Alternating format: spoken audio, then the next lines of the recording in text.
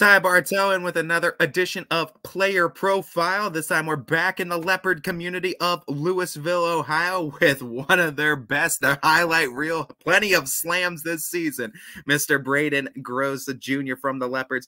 Brayden, how we doing today, brother? Good, how are you? Not too bad, man. Not too bad. And you're not having a bad season yourself, BG. You're averaging almost a double-double, 16 points, just under 10 rebounds a game. Talk about the year you're having. What do you attribute the successful season you're having to? Just team play.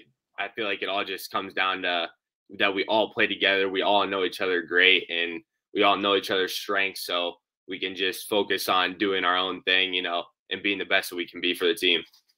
Talked about we talked with Hayden Agro, and he talked about the alley-oop passes and some of the dunks that you've been able to throw down too with the help of him and Bo. Talk about the electricity that goes throughout that gymnasium when you're able to throw it down in front of that Louisville home crowd. Especially last Friday night. I was so loud I couldn't even hear myself thinking, and timeout called right after. I feel like that gets everybody going, even our team. So it's really electric. And you're able to slam it down too. And I mean, you've done it plenty of times this season.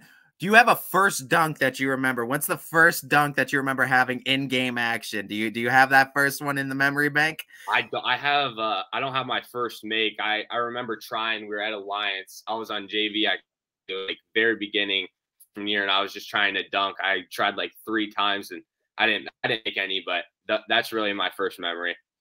You talk about just the excitement that echoes throughout the gymnasium, but it's also the season you guys are having. And I talked a little bit with Hayden about this too. From your perspective, what is that like playing in front of that Leopard home crowd? Because, I mean, you guys are undefeated, so it's amping you up, obviously. Yeah. What's it like from your perspective playing in front of this Louisville Leopard home crowd? I try not to focus too much on the crowd, trying to get in my own head. But when I do take a glance around, I mean, the gym's packed and everybody's there watching and supporting us. It's really amazing. I know you guys get locked into your game too, and I mean, it's why you guys are one of the best in the entire state, in my opinion. But how hard is it to kind of block out the noise of the crowd, or are you guys just so focused in the game? Does it come easier than some may think? Yeah, I think it definitely comes easier than it seems, or it would be. But once warm-ups start, I think we're dialed in and stuff like that. And we'll look around here and there, but I feel like it's all focused on game. You talk about you as a basketball player. I kind of want to go back to the earliest memories you have and some of the first chapters in your basketball story. What's some of those earliest memories? When do you remember kind of getting involved in the sport? Like way back. We going way back? We're going way back, man. I want first chapter. Okay. Was probably obviously a little kid playing in my own house on the mini hoop when I personally don't remember from pictures my parents have shown me. I'm sitting there on the mini hoop on the railing, going down our stairs. We're just shooting on the hoop with my entire family's just sitting there with the mini ball. I feel like that's my first memory. And then my first actual memory is probably, I don't know, 4th grade. I remember Coach Nick was my coach, and Coach Pete, I remember playing at Talmadge. Those are my first real memories. Talk about some of your favorite memories now in your basketball story. Do you have a few that kind of stick out in your mind? Yeah, probably the field house, or not the field house, the Civic Center with the all whiteout student section. That was easy my favorite memory. With freshman year, that was crazy. Talking about you constantly trying to improve yourself as a player too. You talked about those freshman years and JV trying to throw down the dunks and having a hard time to where you are now, almost a double-double and a constant yam machine, right? Yeah. So you talk about the progression too. What's the work look like from freshman year into junior year to where you are now to what did it take for you to go from that to this? I think it's AAU. In summer leagues, off time, me coming in the gym on the weekend, just trying to get in as much extra work as I can while staying fresh and not trying to overdo myself. So a good balance between off time and basketball. You try to have that balance too. What do you try to utilize in your off time, your relaxing time, to kind of take a step back when you need to take a step back mentally from basketball? Definitely trying to get Epsom salt baths rolling out, stretching, stuff like that. Honestly, just sitting on the couch watching some TV is always nice. Video games, just doing nothing a lot of times is what helps. What's some of the favorite go-to shows or maybe YouTube channels or whatever it is that you may watch? I've been watching some car detailing YouTube videos lately, just, you know, the satisfying, how to get started tutorials and stuff like that. That's been pretty nice. Netflix is always a go-to also. What's some of the Netflix recommendations for you? I'm watching Breaking Bad right now. It's pretty good. I'm getting a lot no of doubt. but it's been a minute since I watched anything other than that. No, Breaking Bad is top tier, one of my favorites as well. I can't disagree with you there. You talk about that too. When you need to lock into a game, though, when it is game day, and I mean, I know sometimes game day starts for people way early in the morning. Does it start early for you? How do you lock in before a big game? Usually game days, most game days are on the weekdays or whatever. So we just have school, we're just regular, go throughout the day like normal, and then we get to go home. I head home and get some food.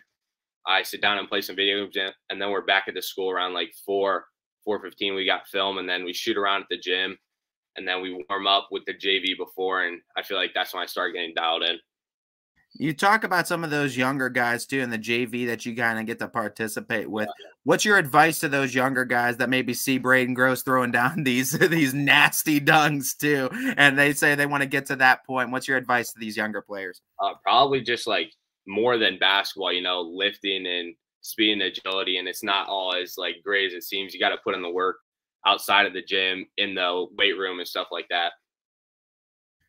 This upcoming tournament run, I know, is going to be exciting for a lot of you guys. You guys are quite literally going to see your draw in a couple hours here, in less than an hour, I think. So you talk about this upcoming tournament run. How are you managing the emotions going into it? I know you guys try to stay one game at a time. Are you trying to stay focused at the next game too, while also managing the excitement that the tournament naturally brings? Well, you know, it's a tournament, so we can always like guess what team we're going to play, but we never really know until the games are played. So I guess we just focus on the game we know we have ahead of us. And then from there, we work on and watch film to see what team we're playing next and, you know, what they do and stuff like that. So when you guys get a big win like you guys have every single game after at Louisville too, do you have a go-to spot to eat, or do you have a go-to meal when you get home? What's the go-to post-game meal for Brayden Gross? Not really a go-to, but it's Wendy's has been like the savior. Yeah. What is it from Wendy's? Is it the 4 for $4 or the $5 biggie bag? That's the. You got to get the biggie bag with the chicken sandwich on the side. That's the way. That's the way to. Do you go any sauces for the nugs too, or you go just sweet and sour for the nugs and the fries? No doubt, no doubt. Maybe a little frosty to dip the fries in, but. Is that the spot for all the Leopards, or is that just Brayden Gross? Is Wendy's getting slammed after wins? No, I feel like Wendy's is a spot for Louisville.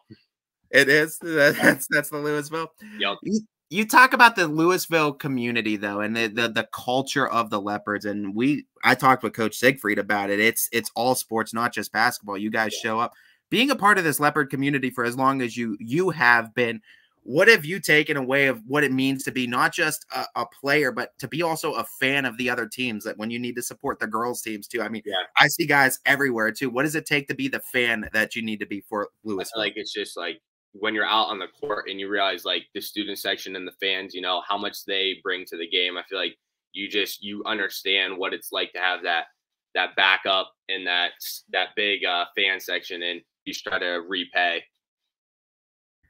Let's look at some of the role models that you've had throughout your life. Do you have maybe a player that you've looked up to, or maybe someone that's had an impact on your playing career? Who's some of the role models you want to shout out? Definitely Coach Siegfried. Obviously, I've been playing AAU with him longer than I've been at Louisville, so he's always been, you know, up there. And my parents, for sure. Probably goes back to Coach Nick and Coach Pete, like I mentioned earlier. They just really started off my basketball career. I feel like I have to attribute some of my success to them. I also want to give you a chance to shout out that support system, those that are around you, those that have been there for you, those that are cheering you on from the stands games.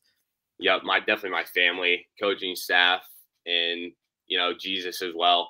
but mostly just fans as well. I mean, honestly, just as much as anybody else. But well, good, Brayden, we are absolutely rooting for you here at YSN Live. We're so excited for the upcoming tournament run for the Leopards. We're so excited to see what you're going to be able to showcase during the tournament too, with your own talent as well. Having a great season. We're wishing you nothing but the best for continued success in the tournament. Thank you. As this has been an edition of Player Profile with the man with the slams, Brayden Gross at Louisville.